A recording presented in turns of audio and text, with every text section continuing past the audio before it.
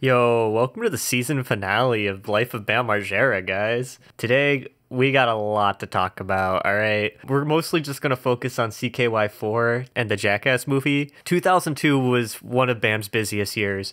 So busy that I'm gonna have to separate some of the topics for the next episode, such as the continuation of CKY's music career and the filming of Haggard. Jackass Season 3 has some misinformation on its release date. While some sources mention Season 3 airing from December to February, this isn't 100% confirmed. The best release date would probably be from June to August of 2001. Looking back at the Jackass companion book written by Sean Cliver, he states on page 20, "The day after the last episode of the third season aired in August of 2001, a news story broke with statements by Knoxville claiming that Jackass was officially over and done with. This came as a bit of a shock to MTV. Several months of meetings, phone calls, and negotiations later, the idea of a movie was born and settled upon by all pertinent parties. The only stipulation made on the producer's behalf was that it to be rated an unequivocal R. The cast has all gone about their individual ways. Knoxville was scoring movie roles, Bam was making CKY and Haggard, Dave England proved the doctors wrong and had a baby girl, Aaron moved to California, and Steve-O was headlining shows with the likes of Pontius, Wee Man, Preston, and Dunn. Transitioning from a 21-minute episodic series to a multi-million full-length feature film would not be a simple task. Hey Rick, it's the red tab right next to the thing. You, man, if you know how this works, what's going on here? It's the red tab on top. It's not working, Dimitri. Changes were going to need to be made to accommodate to the increase in budget and legality. No longer a simple handycam venture of a few dozen, the crew would be in need to hire Kevin Roberts, a professional cameraman to work with the newly provided digital beta cams. Taken more seriously would be the legal and safety regulations. A whole legal department would look over any ideas for the film after being approved by a producer. Then a safety department would advise counsel to the crew. Quoting the companion book, "They remind us that we are all frail little meat puppets by filling in the more technical gaps in our reality deficit imagination, along with necessary cleanup measures required by law when dealing with our favorite biohazardous family." Lastly, planning would organize a 5-month calendar of events to keep production within continuity and on schedule for a fall release. They came to the conclusion of filming in 5 locations from January to May of 2002, with the locations being the Pacific Northwest, Westchester, Japan, Florida, and finishing it all off in California. Jackass the movie would be set to premiere October 21st, 2002. Parents and family play a big part in the development of values, but friends do too. Parents often worry their teenager is running with the wrong crowd and could do something to regret later. And be patient and trust them, they won't let you down. Alright? Adio Footwear was a skate shoe company created in 1998 by skateboard legend Chris Miller. It didn't take them long to sign Bam Margera with a sponsorship for the brand, and in June of 2001, Adio published an article announcing the premiere of a new skate tape called One Step Beyond at an ASR trade show in San Diego at the Horton Plaza Theater, after which Planet Hollywood across the street would host a performance by CKY and the Blockheads. Apparently, according to the article, one of the CKY members actually got into a fight over a girl and wound up in the hospital that night. I'm not sure who, there's not much I could find on this, but I thought that was kind of interesting. Bam got a lot of screen time for this project. His spotlight was one of the first in the tape, using the track Du Hast by Rammstein. Legally this time. He toured with Tony Hawk, who commented on traveling with Bam. With Bam is always a lot of fun, but it's kind of unnerving because you never know what he's going to be up to and what kind of trouble everyone's going to get in because of it.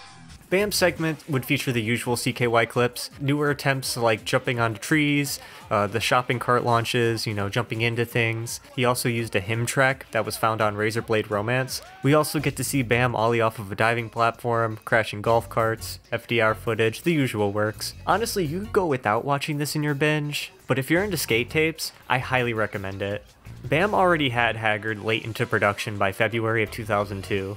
During this, Adio announced exclusive CKY model shoes. This is a co-op venture between Bam and the crew. The information here is rather foggy. Also sponsored by Adio was the second annual Bam Margera X Games Bash. Much like last year, this would be the premiere of CKY4 on August 17th, 2002. Sadly, I couldn't find much information on this. CKY4's VHS would be released on November 10th, 2002, and the DVD on March 25th, 2003.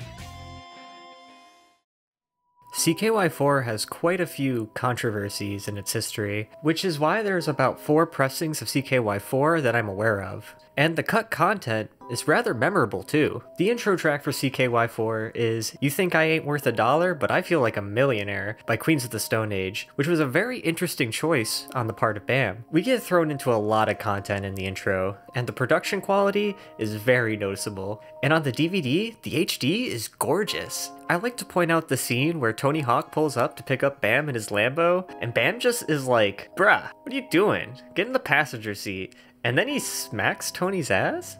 So in 2014, MTV premiered CKY's Greatest Hits, a documentary going through the history of CKY. It's a really good watch, guys. I wish I would have watched this sooner. The documentary just adds so much additional content on certain stunts and moments, which mentions the historic day that Raab pissed on an electric fence. If you pee on an electric fence, the electric goes back into your penis. And we're going to separate fact from fiction. Not much I can show you on this, alright? But I'm going to throw out any speculation on this being fake. This totally seems like something they would do. And here's what Chris Raab had to say during his interview with True Exact Radio. The way I could explain it is like, it's like, you know that feeling like if you stick your finger in the socket? Yeah, it's not too bad. It's just like, it's like that. But then it was like that on my dick. But then I was worried, like, is that going to make my dick not work? So I was freaked out about that. But the main thing was the feeling in my teeth. So it felt like I was chewing on tinfoil. I don't know what's going on in my mouth. You know, like, so that was the part that was weird. It was like this, like, tinfoil, like, felt like I was chewing on tinfoil and my fillings or something. Like, CKY4 would also be the debut of Gnarkill, Bam and Deco's satire project. This synth-pop-esque band featured Bam on keyboard, Rick Vose on guitar, Deco improvising on vocals, Matt Cole on mixing, and Jess on drums. In 2003, they released a self-titled record featuring the songs in both Haggard and CKY4. One track not featured on the record, but was in CKY4 was Eat My Fuck, a CKY collaboration track. For this 40-second music video, we get to see their use of the Painted Castle from CKY3, a truly classic bop that reminds me of Thunderkiss 65 by White Zombie.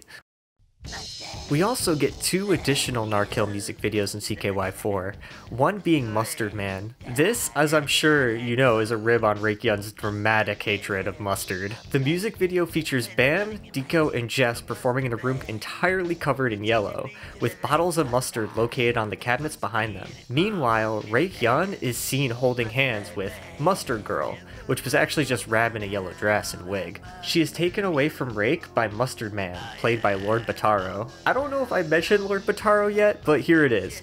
And Rake's just like, ew, the whole time. Yeah, it's my girlfriend. Ew, this is stupid. Ew, all this yellow.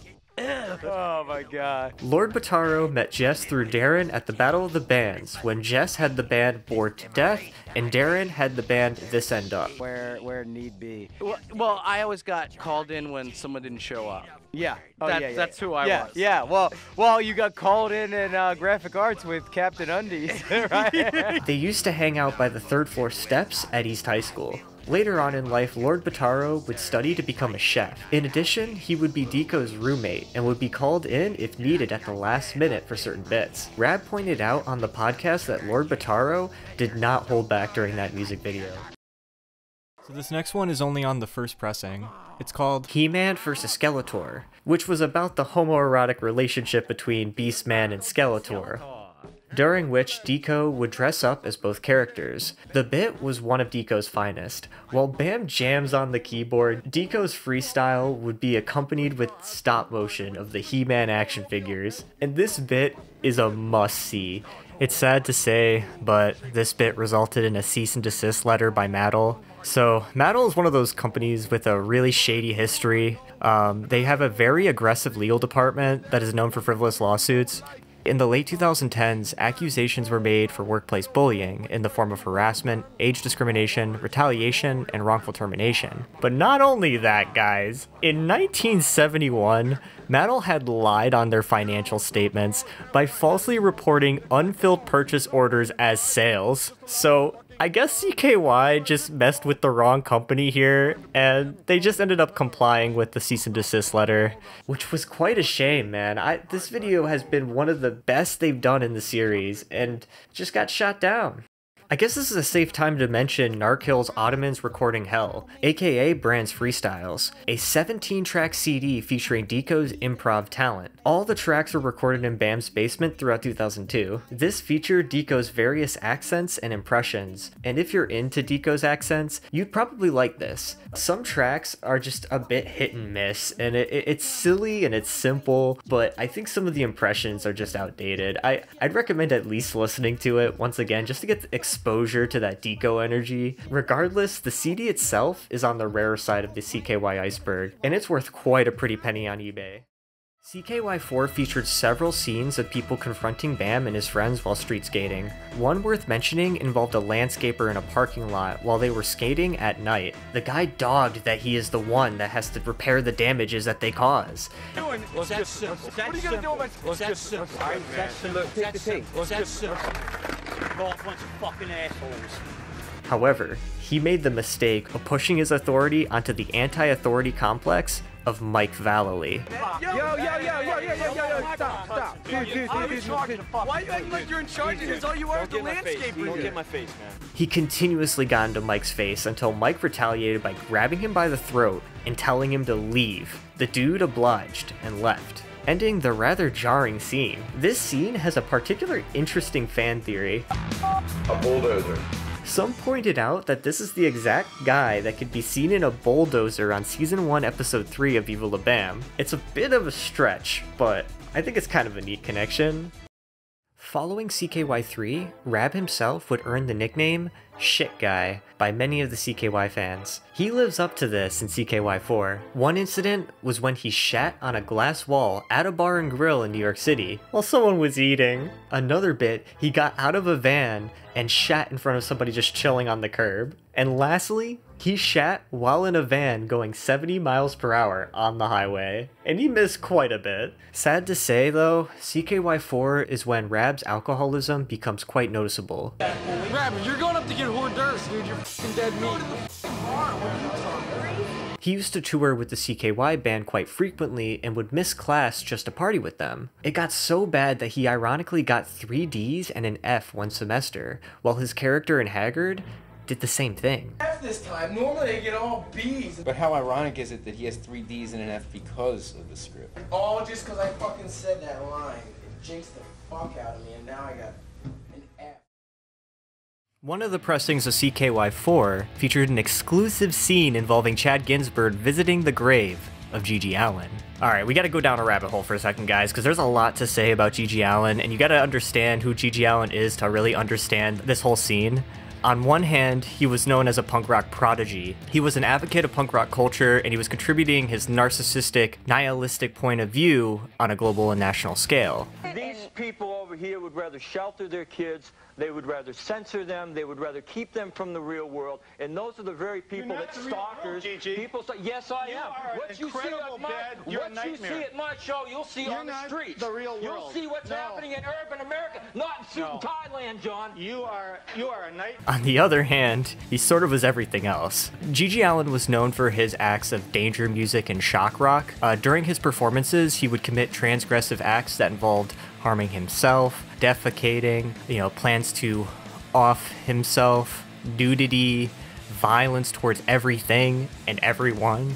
I'd like to ask Mr. Gigi Allin, how do you hurt people and say that they deserve it? I mean, what kind of human being are you? It'll make them stronger. If I hurt somebody, chances are they're going to be much more defensive. If somebody comes and beats the out of me, if somebody comes at me the second time, it's not going to happen. However, I don't really think we should idolize Gigi Allin. There was a psychiatric report of Gigi Allin which was filed in 1989 when he was in prison. He was described as showing features of mixed personality disorder with borderline narcissistic and masochistic features. characters, this could also kind of be seen as a big mental health story as well. But in 1993, at the age of 36, GG Allin passed away of a heroin overdose. And now, in 2002, Chad Ginsburg is here to visit his grave the way GG Allin would have wanted it, down a whole bottle of Jim Beam and piss all over it. And so naturally, Chad just got tremendously wasted during this. Chad would just talk a lot of incoherent shit on camera.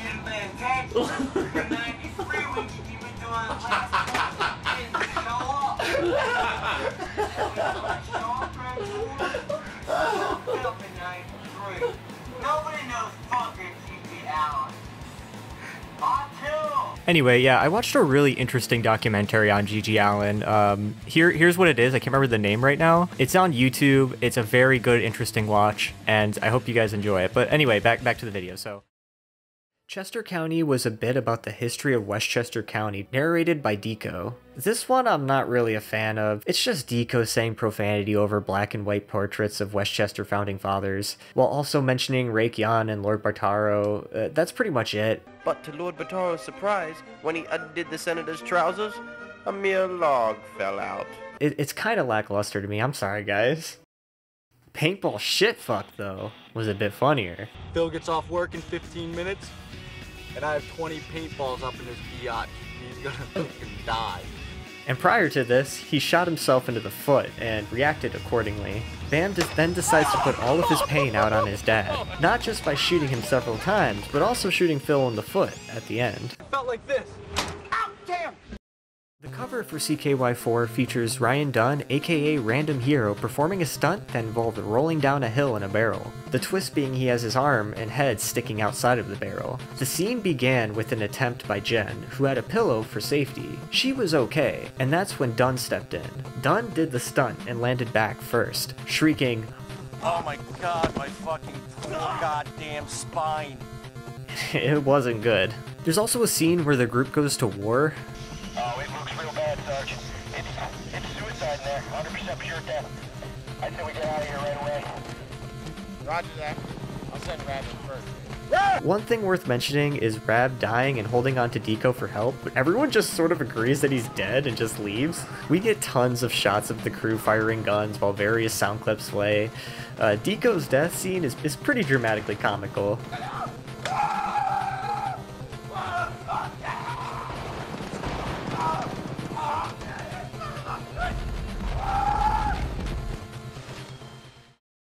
As for the poker scene, it didn't really make a lot of sense to me. So the group is playing cards while drinking wine and smoking cigars. Who can fucking bet that? Well, I guess I'm out. And you owe me $800. I'll pay you back. Also, Novak bets his rosary his grandmother gave him and loses it to Deco. He's not okay with it. Look at that! You win it, Also, Dunn is seen drinking wine with a cigar in his mouth, and he spills it all over the oblivious pupper on his lap. Then we get a sudden shot of Ryan fucking what we believe to be Deco's wife, resulting in Deco to snap at him. I really didn't find this scene all that funny, and I was kind of confused. Like, at first I thought it was a deleted scene to Haggard, but I don't know, it doesn't make any sense to me. So what do you guys think about a theory I have, that Bam idolized Vil Vallow so much that he's almost trying to be him? Because I begin to think about this during the HiM music video bit that featured Bam in his fur coat, top hat, he's got eyeliner, and his notorious HiM belt buckle on. And there's just this aura of edginess that maybe even a little pretentious in a sense, just like given off by him in this bit. Anyway, this segment featured clips and stunts both new and old, and it was entertaining despite featuring a lot of stuff that I've already seen. And with that being said, a lot of CKY4's featured material was rather recycled moments from previous CKYs and the Jackass TV series, such as beating up Phil, an extended version of the stunt The Hole, the segment I Can't Talk About with Raab and Dunn, and of course the gigantic skate park tour and feature from both Pro Skater 3 and Adio One Step Beyond. Honestly, it wasn't really noticeable to me until just recently, and the amount of fresh content still holds everything together quite nicely. The credits to CKY4 would feature the track Burn by the Bloodhound Gang. During this, Bam thanked Jimmy Pop for helping him sign HiM to a US label. At the time, HiM was in the middle of a name dispute with a Chicago avant-garde jazz fusion band of the same name, just with a lowercase I. HiM ended up calling themselves Her in the States for a little bit. This was due to the threat of legal action by the Chicago band. Apparently the band was not interested in sharing their name with the Finnish band. The frontman of the band, Doug, stated in the article, their HiM stands for His Infernal Majesty. I'm seriously opposed to it, man, and as far as I can make it out, we had the name first. This feud is probably why Bam mentions that the band sucks and that we shouldn't confuse the two, which is an understandable response since Bam really loves Valo and is probably not the biggest fan of avant-garde jazz. But it doesn't matter. This all doesn't matter because in March of 2003, the bands reached an agreement of less than $300,000, and so they both were able to share the label. So in the credits, Bam and Jimmy Pop would slap each other around until taking their drunk antics to the parking lot once again for some shopping cart slams. Raab would end up cutting his hand in this bit, and Jimmy responds by saying that in order to fix Raab, they have to run Raab into a soda machine. I got so worked by that shopping cart, like so many different ways. I broke my tailbone in the shopping cart. I got multiple concussions. I got another concussion when I smacked my head into the soda machine. We were hanging out with Bloodhound Gang, and I think it was Jimmy that was, Jimmy Pop was pushing, and he was like, dude, he was all nervous, so then I kept giving him shit, like, stop being a fucking and just do it, you know, like, and he was like, because he's like pushing like real light, and I was like, dude, that's not what we're trying to do. So then he was like, all right, and he fucking pushed super hard, and I went flying, and I ended up, I smacked my elbow so hard that I displaced my ulnar nerve. So it went outside of this little bone. So it was just out there. So then, like, I was supposed to have surgery, but they were like, look, if you have surgery. The post-credits featured the crew playing tennis, Don Vito drinking 52 shots of peach schnapps. Also, that had the intro track to Viva La Bam playing. I thought that was kind of interesting. Old footage of antiquing, Bran's Icelandic game show, which I think is from CKY2. But what takes the cake for me is the Easter eggs found in the DVD menu. To access the Easter eggs, go to the bonus features. Press right until the red text disappears, then press left and right again, and the DVD cover to CKY2 will flip and reveal some bonus scenes. We get footage of Deco dressing up as Benjamin Franklin. He attempts to use a kite in a rainstorm to relearn electricity. I harness onto them the electricity that flows through the circular district of the monoculus clouds. Yes, you might not have heard of that before, but that's because only I have. Now get wide on me and spread your knowledge. He also gets another freestyle rap in. The second Kiki bit found in CKY4 actually had a follow-up Easter egg scene, where Raab goes to Times Square to find Kiki, coming across as very mentally unwell. Hey, boo. Yeah. I can't find Kiki anywhere. Oh, come on, Quay. Come on, boo. I find Kiki. We also got some behind the scenes of the Beastman video. Joe Franz picks up Mark Hanna, who looked rather exhausted. Mark forgot to plug Joe's camera batteries in the night before. Walks from here to my house loaded, and then once he got to my house, he figured like, why did I come here? Now I gotta go home. So he walks back to his house. Even though he knew he had to be back at your house in an hour. That didn't even like pass through his brain. He just thought like bed equals my house equals sleep. Why can't you just sleep at my house, like you idiot? I don't know if this is an inside joke or not, but Joe and Bam say some mean shit to Hannah when he's in the room. It's just like, I don't know if this is just normal for them, but I don't know, it was weird. The raddest part is he totally thinks we're joking, but like we both hate him together. I can't wait for him to fucking come back here so we can make fun to his face some more, acting like we're his fucking friends. Yo, what do you need? We need you to leave and not come back. We need you to fucking... Seriously, you're fired, Andy. So you may notice that the shopping cart segments seem rather mid in CKY4. Well, have you guys ever wondered why nobody has stopped these guys from doing this stuff? Well, it happens all the time. Just as it did in Shopping Cart Drama, a removed segment in CKY4. The store manager of the Dutton Mill shopping bag was pissed. What's that there? A video camera? Yeah. Why don't you give it to me? Yeah, I'll give it to you. What's your... He attempts to grab Bam's recording camera, which escalates the situation further. Dunn, being the homie that he is, protects Bam and pushes the manager back. The manager then grabs Dunn by the throat and they tango for a bit. And mind, Dunn has a cast on. And of course, Bam's gotta throw in his 2 cents. You guys work at shopping bag and you're handling people like this? Are you crazy? This incident was a crazy find, guys. You gotta check this out. It's sad to say that it's not on my copy. As you guys could have guessed, the store manager was not happy with being in CKY4, thus sending a cease and desist letter to the distributor. I got a hold of the letter, and it mentions themselves as being portrayed in a very unflattering manner.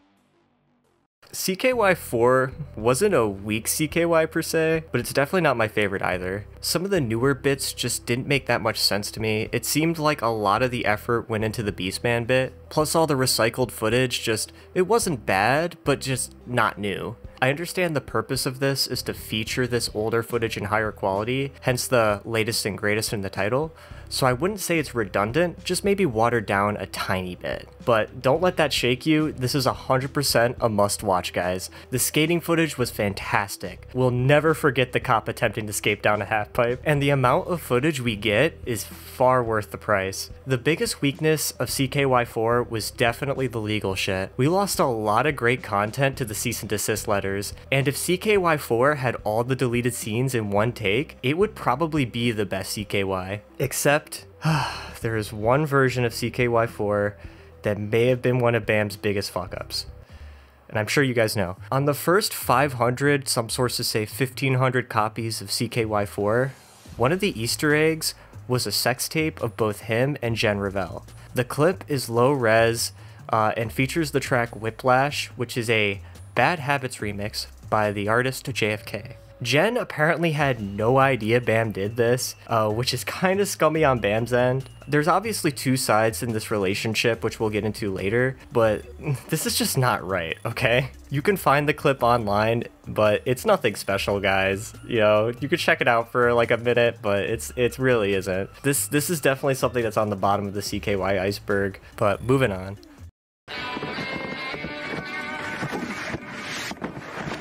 Review immunization records with a family physician and make sure your son or daughter has all recommended inoculations and booster shots.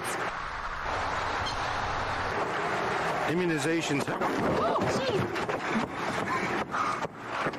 You're a brat. I was going to do it perfect that time, too. I gotta give a shout out to my buddy Kobe Cook. The next 2 topics are thanks to his coverage of Lost Jackass Media. The link is in the description for that. First, we're going to talk about the Jackass TownHall meeting special, an unaired special that was also known as the Wendy Linden incident. Citing CBS News, it stated that Wendy Linden claims in the lawsuit filed Wednesday that the show's producers recruited her at an April 21st taping to ask scripted questions of the cast. She said producers assured her that cast members wouldn't touch her, and that she wouldn't be exposed to any hazardous activities. During this, Dave England would then spontaneously, as Reality TV World stated, used his body as a missile, landing into a lectern near Linden, thus hitting her and knocking her to the concrete floor, resulting in a herniated disc and a knee injury. Linden would sue Viacom for the damages, and the result of the suit isn't clear, there's not much on this, and the special, therefore, not surprisingly, didn't air. However, there is a leaked apology letter Dave sent to her, and it's kind of wholesome, I ain't gonna lie. So MTV saw dollar signs in Jackass the movie. This was obvious, and like you could tell because MTV produced several Jackass specials and cameos until the movie. The first in which was supposed to be Too Hot for MTV on August 9th, 2002. That special is an absolute gem. It featured the convict scene that no one's seen before, the vomlet, Aaron eating a spoonful of flour, and a segment featuring Dimitri. Actually, that one in specific, he got too drunk at a UK party. And the special also gave us a couple clips from CKY4 and stuff that was actually in the movie too.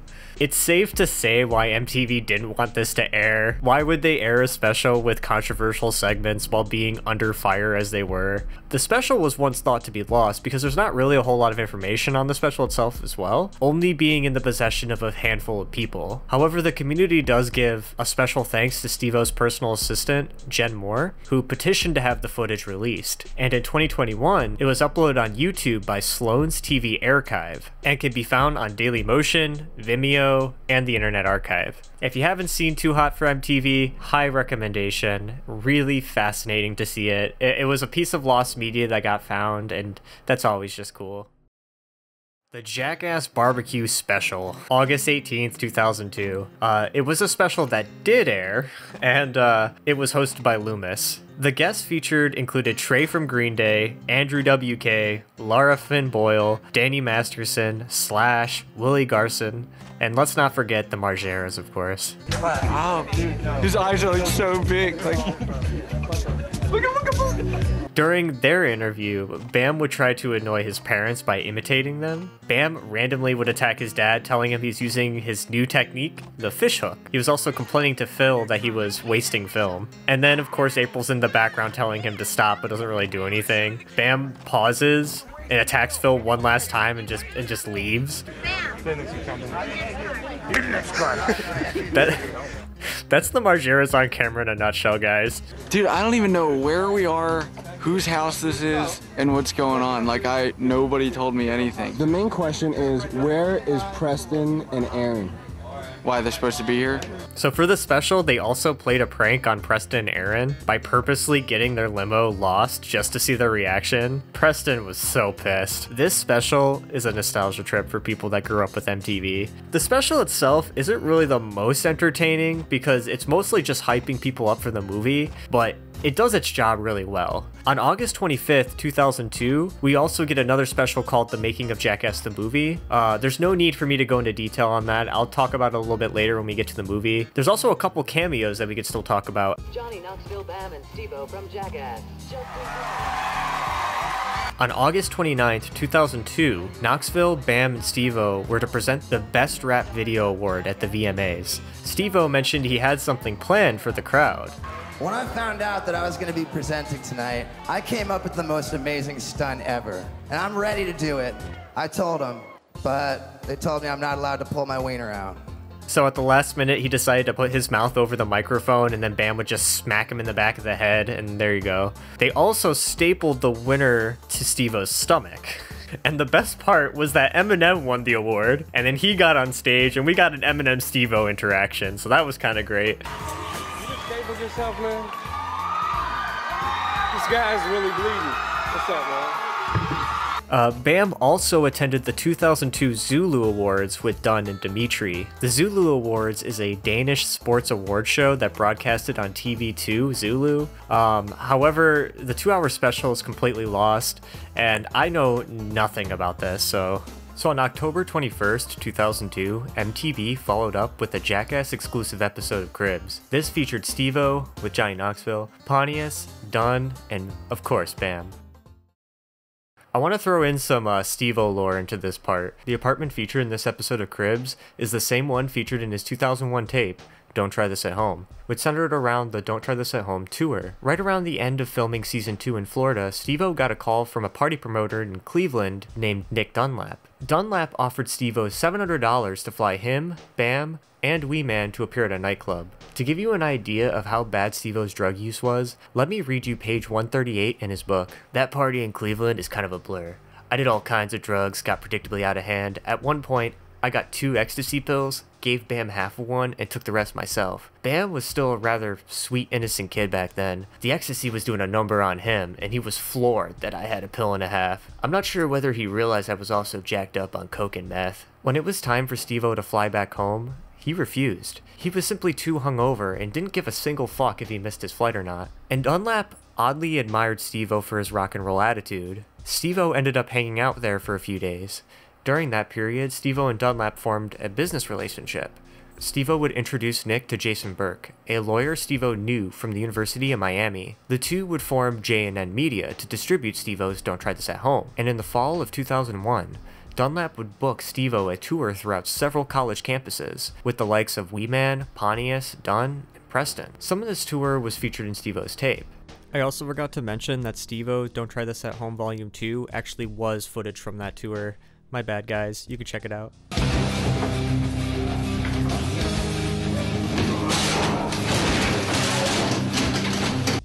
Steve-O's substance use was a mess, which isn't too far from his apartment.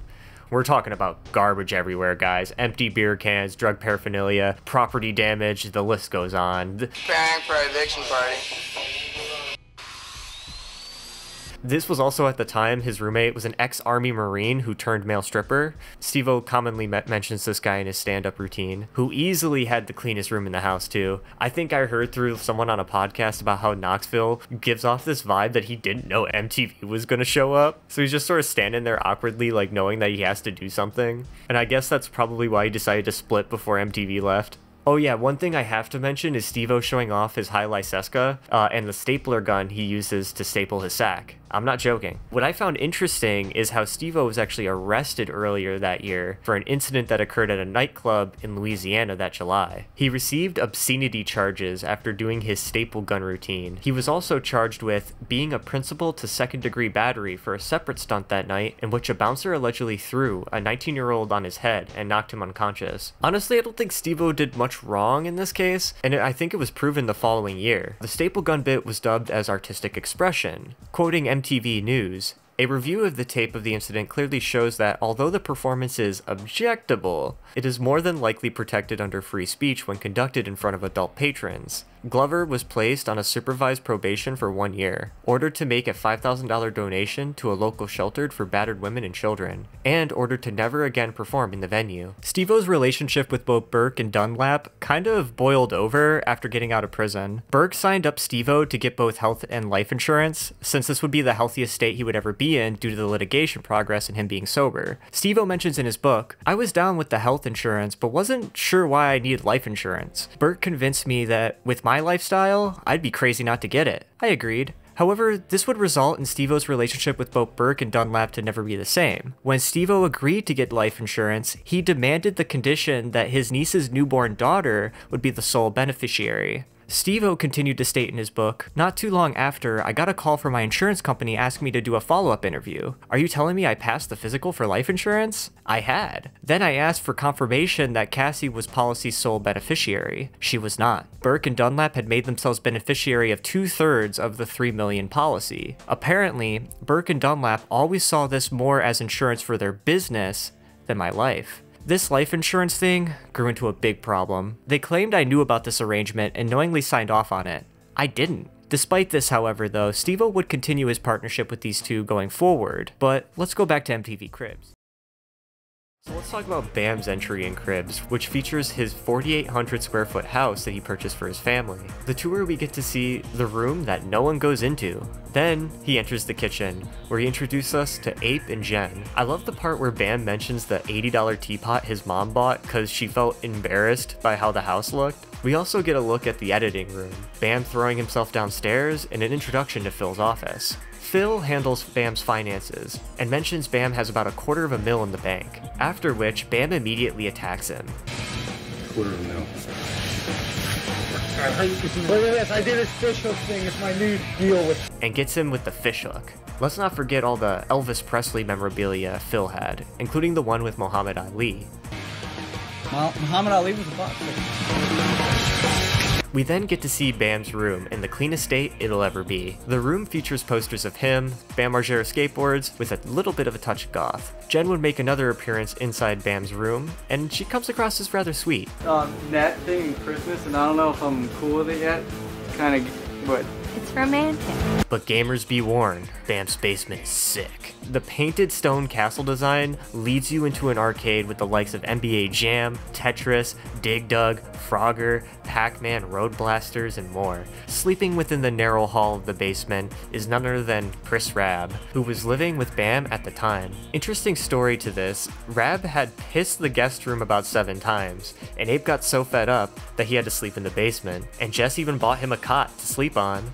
But at least he has quick access to a microwave and a radio. This is Raab himself, and he gets paid to just drink and get slapped in the face. Oh, that's what he gets money for. Living in Bam's basement, living on the pipe. Yeah, living in the back little, like, not finished part, and didn't have a car, so I was driving the car from Haggard. The Raab himself shipmobile. Because I had gotten a DUI when I was young, like a year before, and then I had totaled my car, almost killed myself, all that kind of stuff.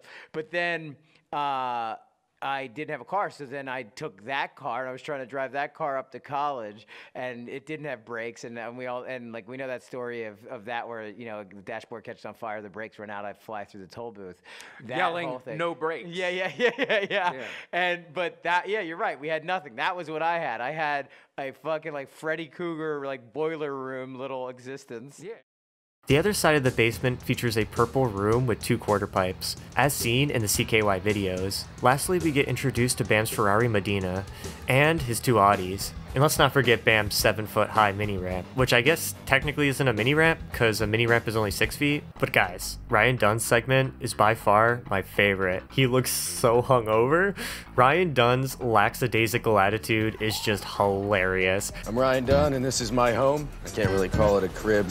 It's more like a mission. It's really a piece of crap. But you're more than welcome to come in if you'd like. He has a pool room where he throws all of his bills. He doesn't pay them until somebody calls because he just hates licking the envelopes. Use this, but we don't have any phone connection anymore because we didn't pay the bill, so... Also use your cell phone. Ryan apparently sleeps on the floor in the basement because he likes it nice and cool. He also garbage picked a really nice locker. I'm Chris Pontius. Welcome to my crib. It wouldn't be fair if I didn't mention Pontius's entry in this, where he lives in his 1998 Toyota Tacoma. This is actually in relation to the bet Steve-O had with him about who could stay homeless the longest. Pontius actually ends up winning, so it's funny to see that joke play off here. And he just hits you with joke after joke. This is just a really funny segment. None of these G-strings have ever been washed. There's also a definitive addition to this where Pontius shows his eventual home. The Jackass Crib special is worth the watch if you haven't already.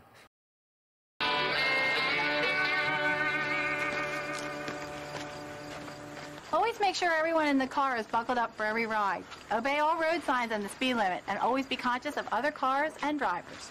Oh my God, my brake! Originally, there was skepticism among some members of the Jackass crew about the making of a movie, but Tremaine made it clear that the movie would be much like the show, but much naughtier. The R rating gave the crew much more flexibility on what could be shown. The version of the movie I own is the 2006 Collector's Edition, which featured 2 separate commentaries, one with the directors and one with the crew.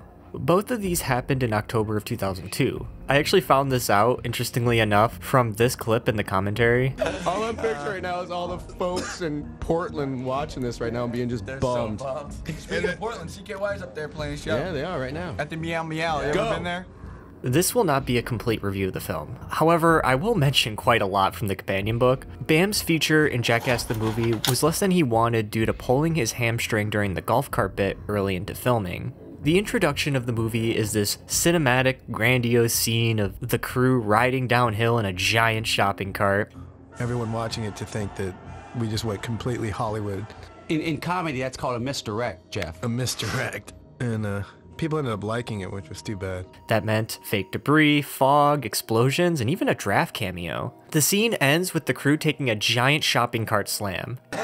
Look at how high we're up right there. Yeah. What happened there? Steve-O hit the building. We were all pussies right there, so we had to raise it up 2 feet because we were scared. While Hollywood was their last filming location, the Pacific Northwest would be the first, where they visited the home of Dave England. The crew mostly hated their time there. It rains all the time. People don't like to work there. No one wants to live in misery all day. And then you go there and you go into a bar, everyone hates you because you're on TV. That's why Kurt Cobain killed him. The people seemed miserable and it was always rainy. One of the first bits they shot was the in-store crap. The goal was for Dave to walk into a home improvement store and do his thing on a display toilet. The first attempt ended prematurely, with Tremaine jabbing Dave and resulting in him to crap the van, as everyone evacuates and laughter ensues. Later, they would film the rent-a-car crash-up derby and the mousetrap bit. Yeah, I love the fact that nobody even shows the fact that Aaron is driving one of the other cars. Yeah. it's not even recognized. But I'm just gonna give him the credit there. January 26th, the crew would be hit with an unplanned snowstorm that left them hanging out in Dave England's living room. There, they filmed the muscle stimulator and the yellow snow cone. Lastly, they filmed the urban skimboarding bit, which was supposed to be in the TV series, but it didn't happen due to the lack of rain. So let's talk about their journey to Westchester that happened soon after. On page 40 of the companion book, it stated, "On this trip, however, it was not only the Margeras who were concerned about our presence, but the power that be for the whole damn township of Westchester as well." Immediately after touching down on the Keystone State, executive producer Trip Taylor was whisked off to attend a local city council meeting to discuss the fate of our proposed shooting plans, primarily the ones involving fireworks and live alligators. So the whole ass township of Westchester surprisingly conceded and approved the filming of the movie. Originally, the crew wanted to do a series of pranks throughout their whole stay. They decided against this, citing the law of diminishing reactions, basically meaning that Phil would become more aware over time and thus less reactive. So they decided to do something big with animals. Skunks were an idea that was passed around but was out of the question, so they decided to take the appropriate step to alligators instead. Since we no longer have to bleep cuss words, I promise I will get my mom to say by the end of this movie. And this worked with the alligator bit. The crew left an alligator in the Margera kitchen and another in the bathroom. Then, when Phil and Ape got home, boom! Good content. This segment's original target was supposed to be Phil. However, due to poor camera placement, it was just barely satisfactory to them, making the clip just a bonus scene. What do you think April was saying? Oh, she'd have a worse heart attack. Well, I didn't have a heart attack, but she would go to Z. When is she coming out? 8 o'clock. Dude, Ape is gonna have a shit fit. When April got home, however, it was simply priceless.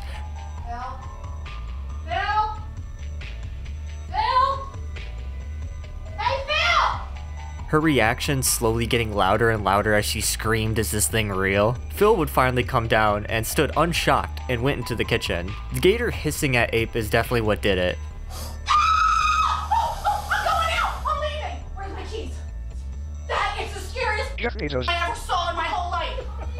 Don't leave, where the hell you going? Bam succeeded at his goal. The crew comes out and takes care of the gator as April is just still freaking out. One of the best bits in the entire series. I vividly remember this prank. Ape's reaction is just great.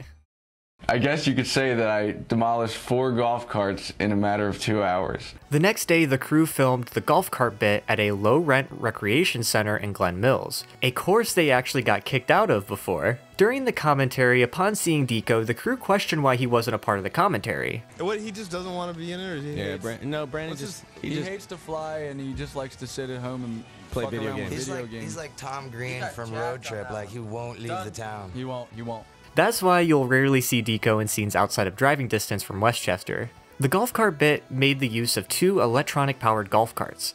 However, the carts were actually lame and failed to help the stunt, so the crew had to track down gas-powered ones, which had better speed for half the price. They named the 2 carts Gooch and Gnarkill. Bam and Deco would be in one, and Dunn and Knoxville would be in the other. Some of the footage in this scene was sped up a bit, but this didn't take it away from the action. The 2 carts would demolish the animal statues located by each hole. The 2 carts would drive full speed and perform jumps off of ramps. This stunt ended in an accident. While Dunn was driving, which is already a bad start, he attempted to jump off of the said ramp and failed. The cart became side heavy and Knoxville slammed to the ground, resulting in him to be temporarily unconscious. Knoxville was luckily okay. Dmitry Elyashkovich was a key member of the production crew for Jackass. He was a producer, a camera operator, and he was also a Russia interpreter on the Jackass Gumball Rally special. I'm gonna go ride in the cart. What am I doing? You're riding in the cart. Awesome. Dude, my head's gonna get jacked, dude. No, you're good. No, I'm not, dude. Dmitry wanted to get a point of view shot of Dunn in Knoxville, but ended up chipping his front tooth on a couple of clubs. While Dmitry was sent to emergency dental surgery, he missed the bungee wedgie, featuring none other than Raab himself. The bungee wedgie was simple. It was 3 bungee cords clipped to a pair of tidy whities. Then it would be strapped onto a tree. Raab would descend off of said tree and get stopped by a severe wedgie. The first attempt resulted in complete laughter as the underwear gave out. Then they attempted the same stunt with 4 pairs. It was much more successful. Raab personally hated this stunt, only because of the 30-degree weather that morning in Westchester. Let's just chuck this motherfucker out of the car and be done with it.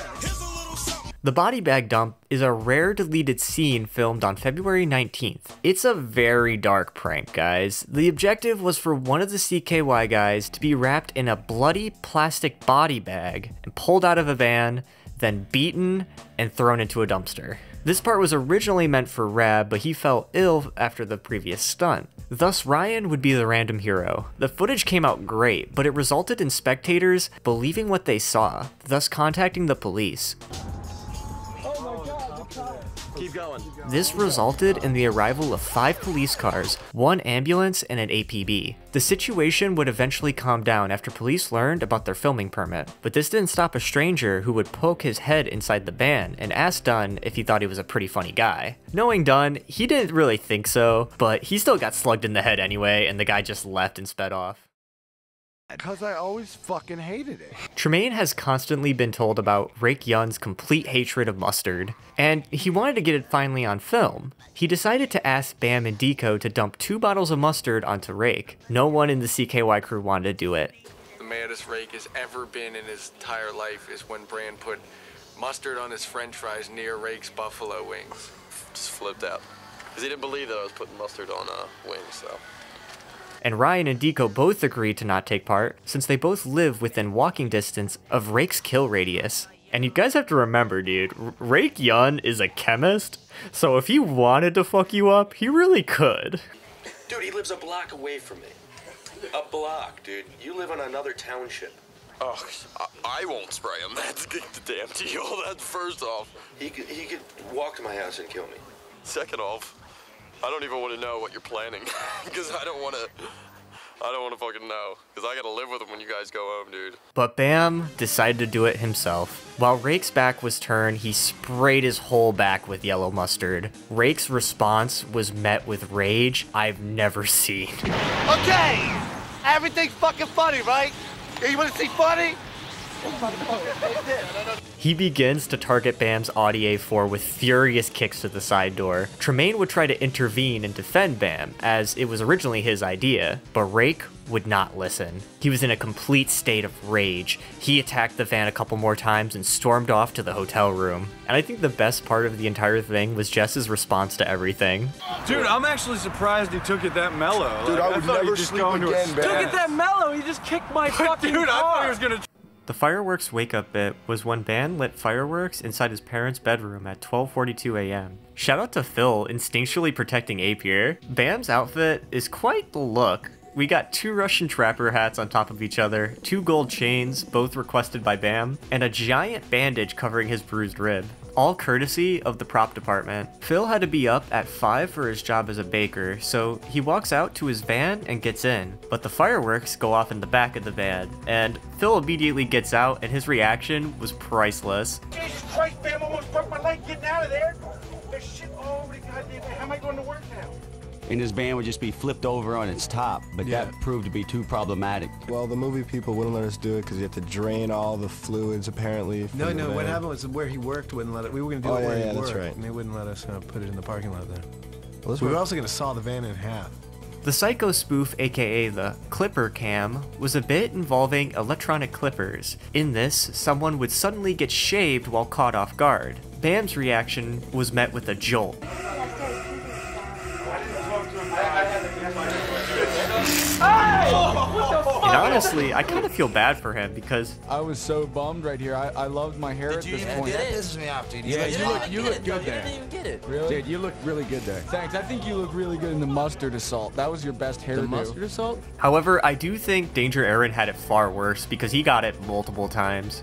Deco BMX jousts Bam while he was inside of a convenience store.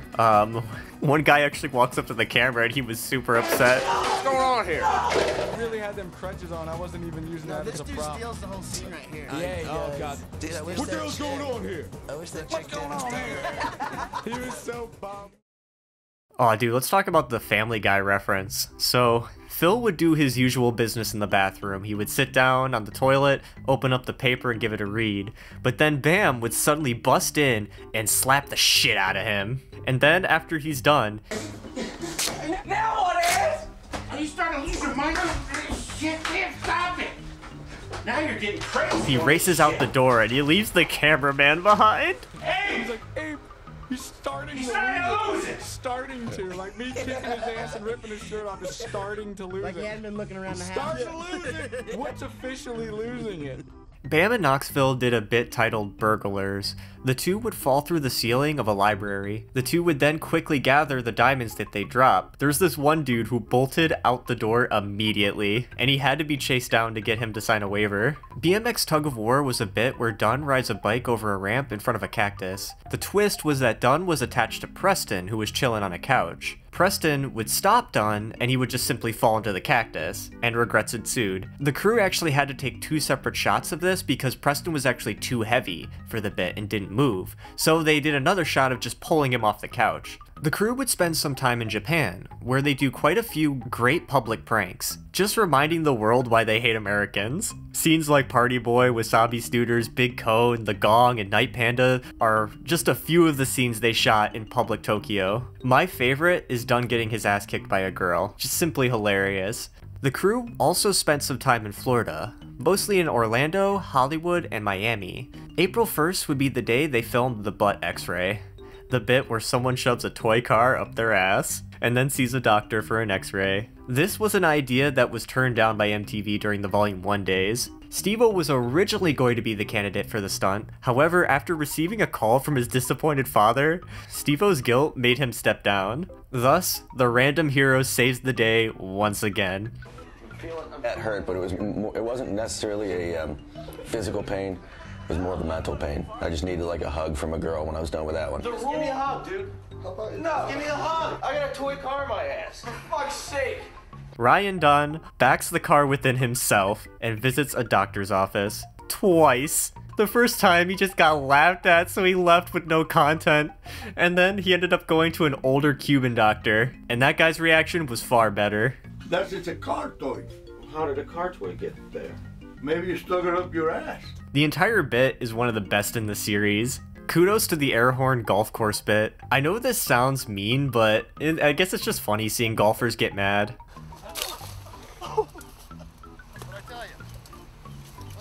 Here, you lost your club. What? I'm sorry, I got bursitis. You got bursitis? Yeah. So that means you gotta play with a horn. It helps. I'll give you something to play with now. Bam's classic fat suit made its return in Sweaty Fat Fucks, where Bam, Matt Hoffman, and Tony Hawk dress in fat suits and skate at the Van skate park in Orlando. Matt Hoffman took a wicked bump in the way beginning, but got back up and continued to do it. Bam would do his notorious SSBSTS in the suit, nailing it on his second try. This featured a lot of great shots. One of my favorites was how you could see Bam eating potato chips, but then he wipes out and he gets fucking clocked by his board. This bit, however, had to be cut short because Bam was actually on the verge of heat stroke. Doing this shit in Florida was the worst mistake ever. The crew revisits a popular site from the TV series, that being called Camp Pain, the area where Slip and Slide, Lake Jump, and The Loop were filmed at. Here they did the BMXican wakeboarding stunt with Matt Hoffman. Not much is known about this stunt because it's actually lost. I don't think there was any bonus scenes for it either. This, however, is a lost stunt. The smoke machine at the same time. Because not enough power. We're doing a goddamn Paramount motion picture and we can't put on fog and lights at the same time. That's not too much to ask, man. Fog and lights together at once for a major motion picture. Roller Truck Disco is a stunt where the crew is having a roller skating disco party inside a box truck. Preston would then get into the driver's seat of the truck and begin to do donuts in a parking lot. Before this stunt, actually, Bam suffered from food poisoning. Fuck all 5 of you. From a bad sub while being at Camp Pain. He vomited in the van and also on his way there. He still, however, successfully did the stunt without actually purging on camera. Originally, the ending was supposed to be filmed in Orlando for the final segment titled Ruby Goldberg. Much like the cause and effect action you would find in a typical Goldberg machine, the crew would do a chain reaction of stunts that closely resemble what they are known for. Preston would be the human wrecking ball, Aaron would take a porta potty bump, Dunn would get clocked by a boxing glove, and then would be tarred and feathered. Steve-O would fall into a septic pool and accumulate vomit in a bucket. Wee Man would fall into a Plinko board. Dave would, never mind. I have the worst one of them all besides Steve-O. I'm in a goddamn circus and I come down on these 3 trampolines and then fly into that 2-foot shit of a lake. Pontius hops over several alligators, and lastly, Knoxville would get launched off of a catapult into a lake. The camera would then pan over to Rip Taylor frantically slinging confetti and announcing the end of the movie. This bit was a massive failure and a waste of money. Several of the mechanisms just straight up didn't work, like the boxing glove or the toilet paper platform. The continuity of being a Ruby Goldberg machine shattered within every take, to the point where they ran out of time to get it done, thus resulting in a premature ending to the film. However, we would get an alternative ending called Son of Jackass, where the crew dresses up as old men and get themselves destroyed in various ways. On May 21st, there would be a showing of the film in front of friends and MTV film executives. Here, they cut a few of the bits that they saw as too dark, including the body bag, the sleeper hold, and the pocket ass return. Most of the cut content was put into the collector's edition, which we also get a couple music videos, including Andrew WK's music video, We Want Fun. This is what I'm told. Bam, we gotta fly out to Hollywood because we're doing this Andrew WK video. We're doing this house party. I'm picturing like this nice mansion, you know, and then here we are in the desert. There's cans and stuff hanging around. All in all, the movie is fantastic. My favorite bit was probably a tie between the toy car and the butterbean stunt, which I didn't really mention until now, but I wanted to at least give that a shout out. Jackass the movie was highly successful. It was a #1 film at the US box office when it opened, grossing $22.8 million in over 2,500 theaters. The film would achieve a worldwide gross of $79.5 million. Bam has stated in the past that he made about $5 million payouts for each movie, making Bam an instant millionaire following this. And not only that, but the film gave the crew a much wider audience to view their antics, increasing their market to a global scale beyond television. Whether you liked it or hate it, Jackass was exploring the unknown, trying out a formula that most fictional films lacked. Like, yeah, it's just a bunch of guys torturing their bodies by doing ridiculous and occasionally juvenile stuff, but the way they did it was something special. That laughter and camaraderie of the crew helped make the viewer feel a part of the fun. It's the fact that they know what they're doing is stupid, but do it in a way that not just humors themselves, but also all that watch. The movie could be criticized for being grotesque, moronic, and irresponsible, but that's being a jackass. That sort of criticism isn't just expected, but it's admired and praised by the Jackass crew and community. To see Jackass come from a small budget handycam TV series and blossom into a multi-million-dollar brand is a very fascinating thing to see. But with all that, guys, it's time to conclude the first act of the Life of Bam Margera.